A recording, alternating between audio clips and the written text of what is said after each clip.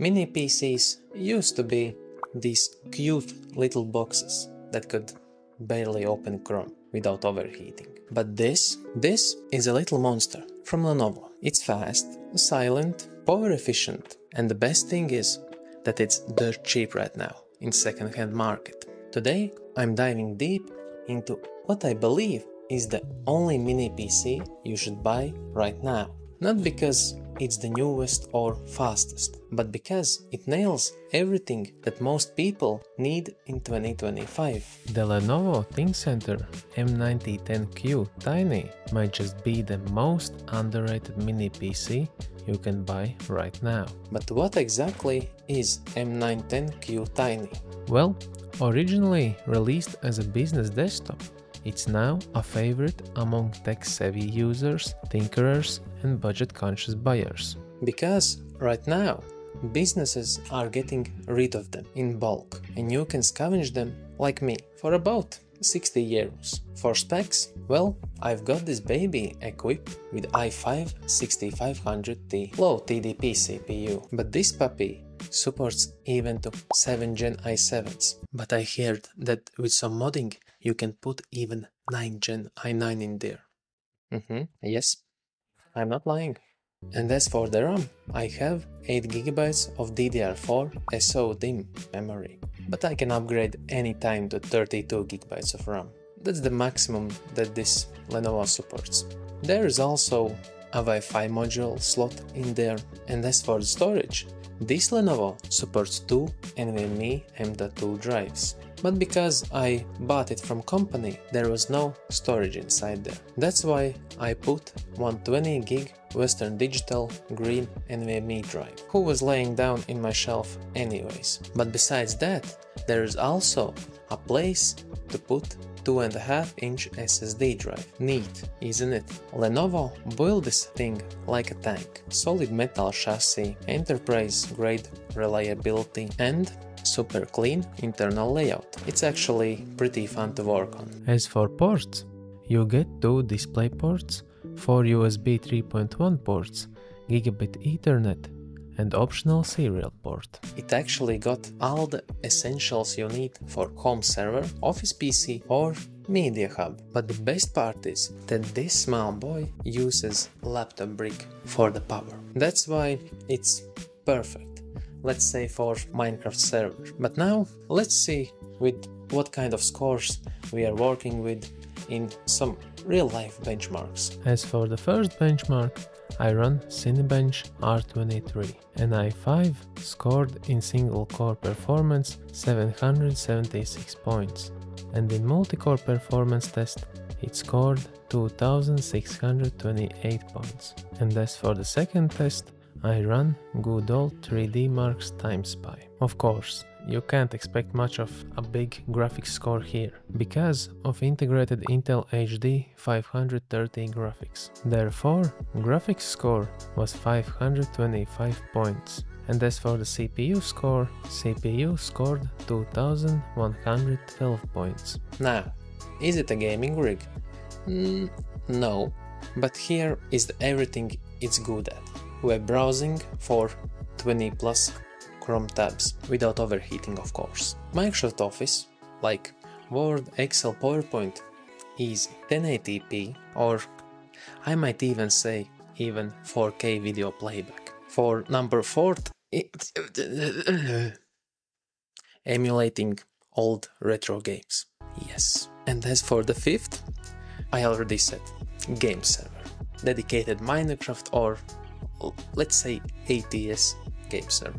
But if you grabbed one with i7-7700T, well, let's say you're getting pretty good quad-core performance with a very, I repeat, very low power draw. One of the biggest perks of this system is how efficient it is. On idle, it draws under 10 watts. For full load, well, maybe 40 watts max. I might even say that it's more efficient than my light bulb. And it stays cool.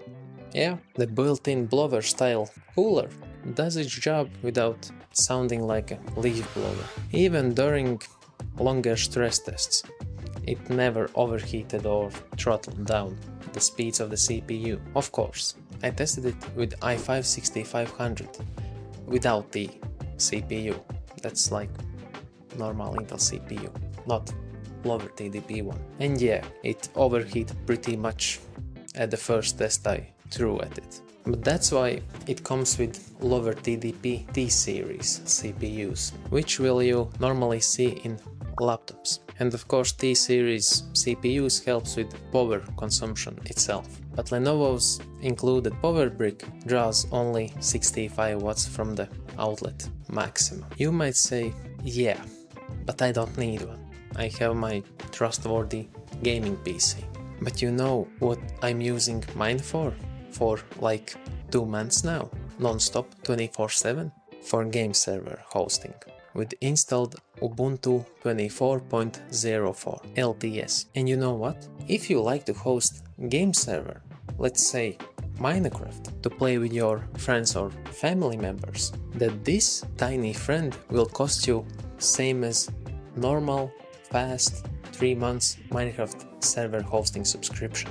And you know what? Matter of fact, this thing is more stable, at least for me. Okay, let's talk a little bit about upgrades. Let's say you want to max it out. $30 for 32 GB sticks.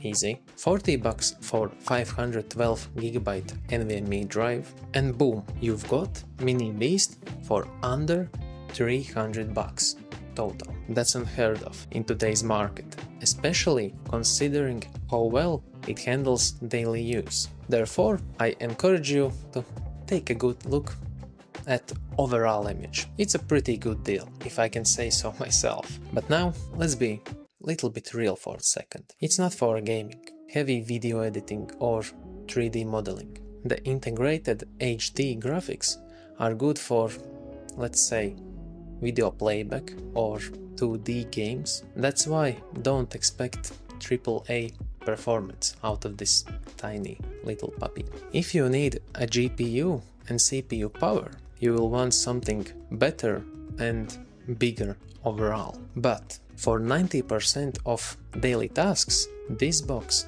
punches way above its weight. So here's the deal. If you are looking for silent, compact, reliable and insanely affordable PC for daily use, light work or let's say Linux tinkering, the Lenovo ThinkCentre M9010Q Tiny is it. Don't even look for anything else. Whether you are building home lab, need a sleek, clean looking desk setup, or let's say you want to breathe a new life with second monitor, this is the only mini PC I recommend it to buy right now, who is under $100. Alright, that wraps up it for today.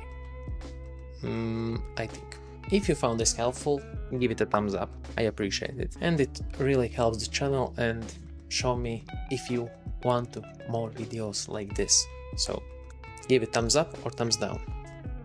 That's my benchmark for YouTube. And if you have questions about this M9010Q Tiny, write down in the comment section. Or maybe you already have one with 2 monitors and clean looking setup. I will read every comment and I will try to reply to everybody. But now, thanks for watching, don't forget to subscribe, and yeah, that's about it. I will see you in the next video.